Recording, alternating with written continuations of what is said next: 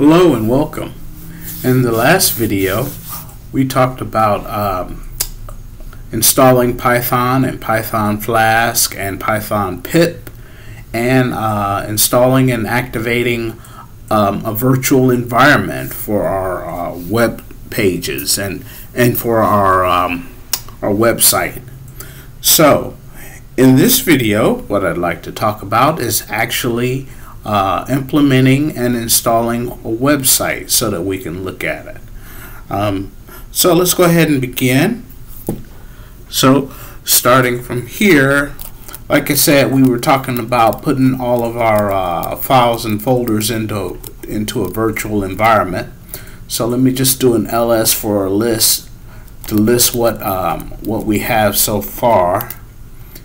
All right, and as you can see, we have our website folder.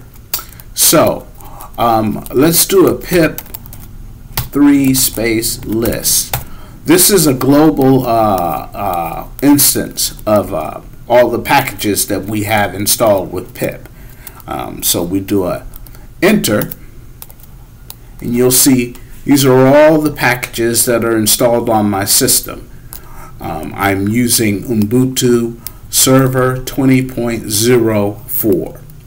Now what we want to go ahead and do, let's go ahead and clear the screen here, and what we're going to do is go ahead and activate our environment for the website folder. And if you'll recall, the way we did that was we ran the following command, which was Python 3 space flag m and then vnv, and then the folder name.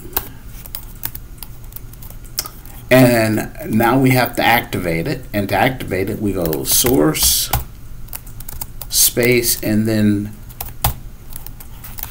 website folder vin, and then we have to activate it. Press enter, and as you can see, the folder or project name is website. It is activated and it's in its own environment.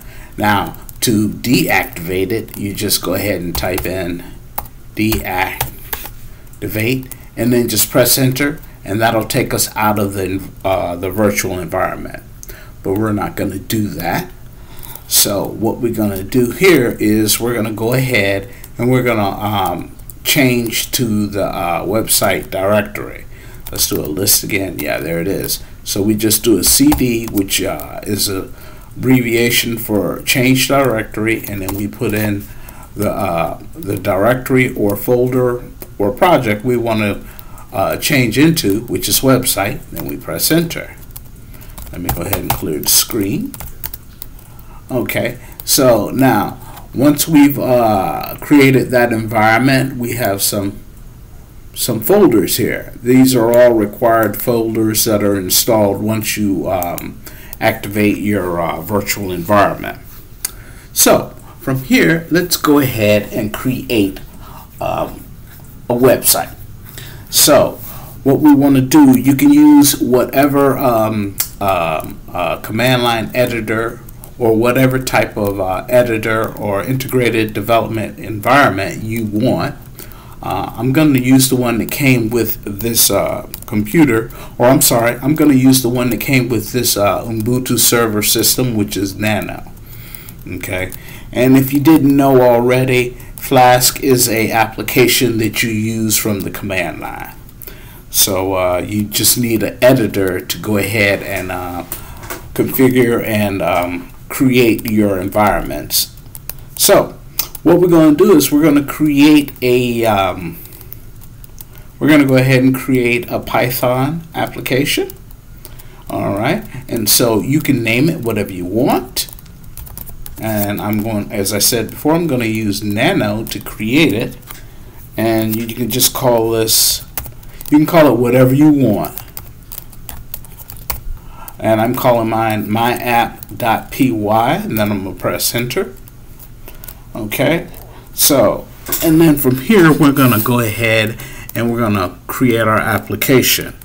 So for Linux, we have to tell we have to tell our application or the operating system what type of interpreter or program we're going to be using for this.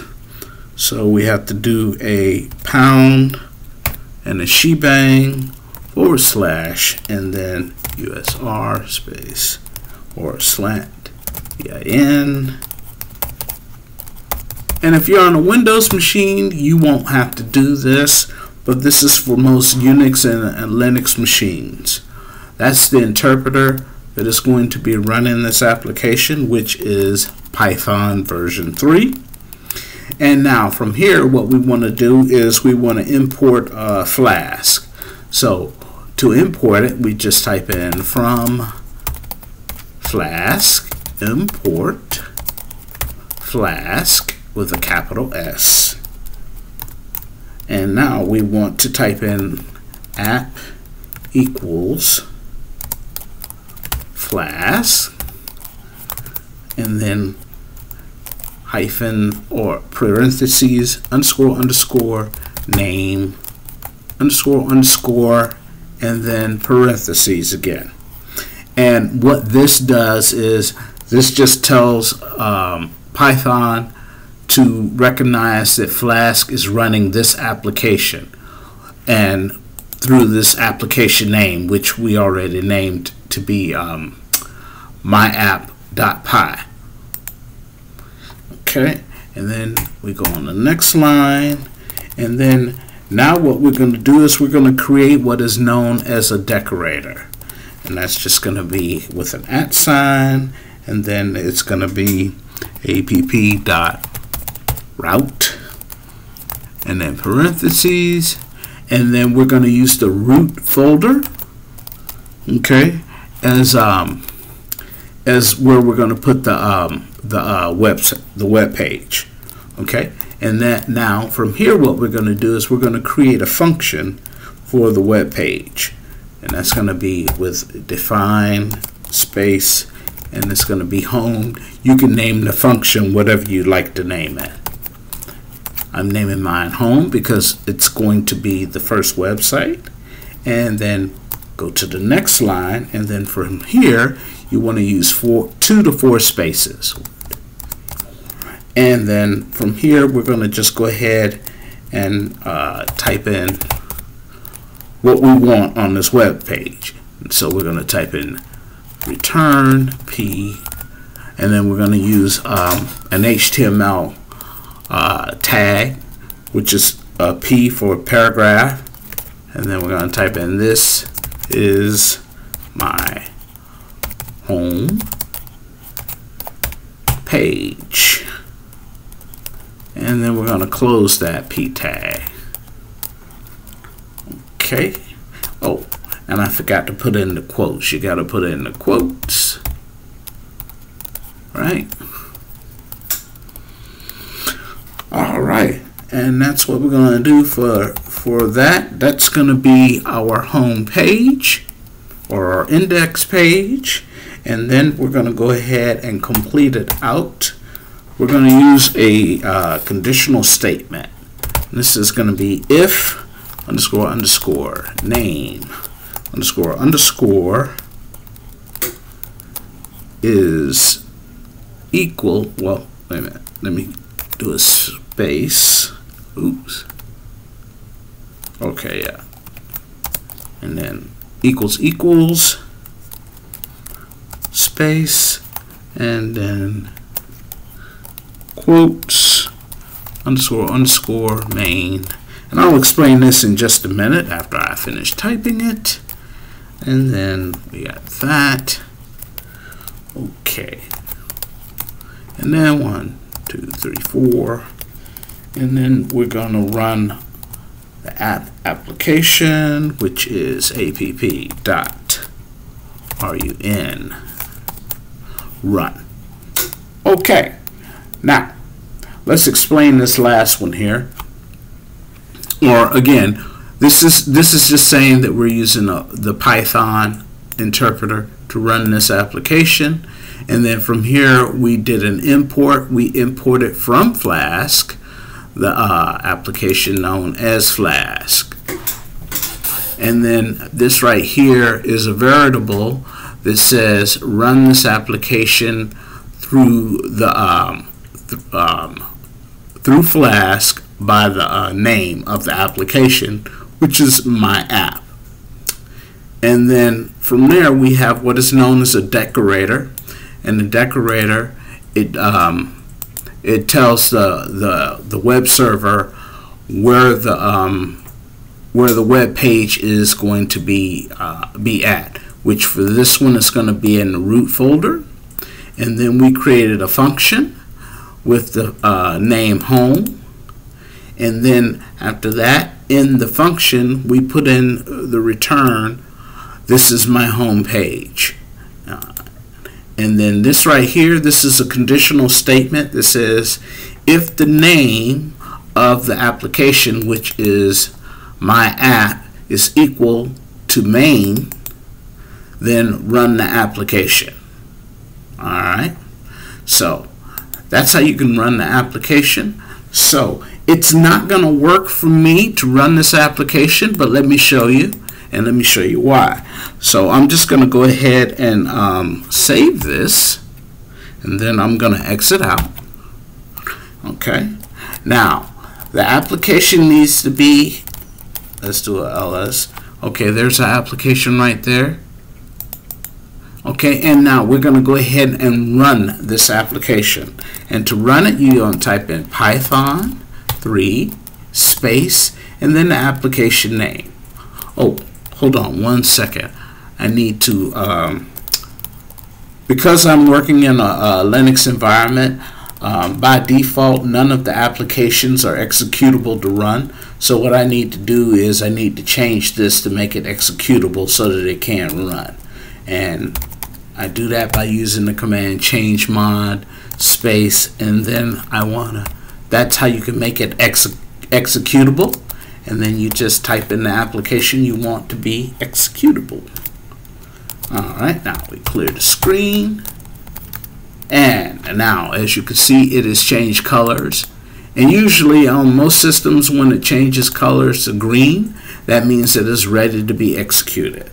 And so now for Python, to run the Python server, we type in Python3 space and then the application, which is my app, and then we press enter. Alright, now, and this shows right here that the Python web server loaded up my app.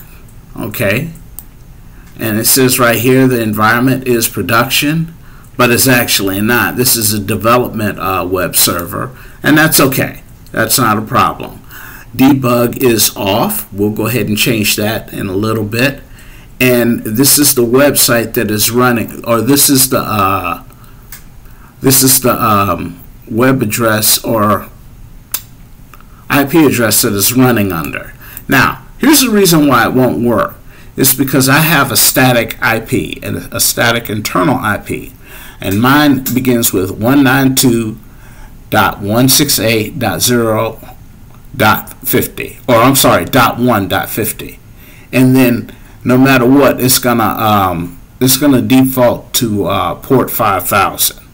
Okay, but mine isn't gonna work because it's not at that. I don't have it configured to run off of that port, or I'm sorry, I don't have it configured to run off of that port or that IP address. I just want to show you that. So what I'm going to do is we're going to go ahead and stop the web server, and we're going to go ahead and fix that. So we're going to clear the screen, do an ls, and then we're going to do a nano my app again. We're going to go into it, then we're going to come down here. Under normal circumstances, if you have a Windows machine, this would work just the way it is, okay? Because most people, they don't have their IP address set to static. They have it set to dynamic. Mine is set to static, so it won't work like that. So what I have to do is I have to do a configuration. So what we're going to do is we're going to type in debug, and that's going to be equal to true. And then we're going to put in the host that we want that we want the web server to run off of, and that's going to be again 192.168.1.50. Oh, I got to put those in quotes. Okay, oops. And then one last thing, it is set to run off of port 5000, and that's good with me. If it does not run off of port 5000 on your system, then you'll need to check your firewall and see if it's closed or doesn't have that port open, or you might need to forward it. Okay, but that's all we'll need right there. We'll go ahead and save that. Then we'll exit out of that. And now we'll go ahead and run it again with the command python3 and in my app, press enter. Okay, now that should work, and we're going to go ahead and copy that address, and then we're going to go ahead and open up the browser, and then we're going to go ahead and put in that IP address, and there we go. We have it right there. So that's how, it's just as simple as that. That's how you go ahead and start creating a web page with Flask. I'll go ahead and have I'll go ahead and have the files for this and all the code into the description. That's how you make a simple web address or a website. In our next video, we'll go ahead and do further advanced things with Flask, including adding more websites and adding some CSS and things like that. So hope you come back. Thank you for watching this video. Please like and subscribe, and you have a good day.